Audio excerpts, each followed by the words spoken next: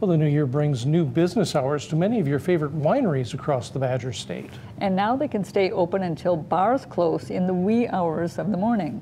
News 9's Wyatt Williams talked with the Portage County Winery, whose workers are looking forward to an uptick in business. Up until a few days ago, wineries across the Badger State could only stay open for so long. Now that it's 2024, they can officially match the bars, giving you more options on where to spend your evenings. 9 p.m. was a strict Wisconsin winery license law, forcing many wineries to close up shop. However, as of January 1st, that all changed, allowing wineries to stay open to keep drinks flowing just a little longer.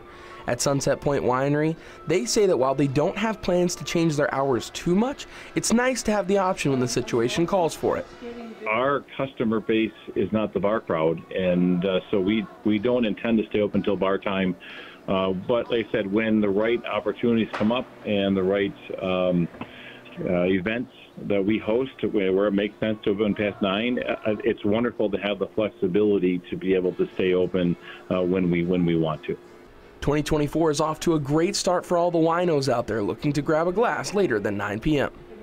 Even though Sunset Point Winery right here behind me says they plan on keeping their hours the same as normal, they would be willing to adjust depending on business. In Stevens Point, Wyatt Williams, News 9, WOW.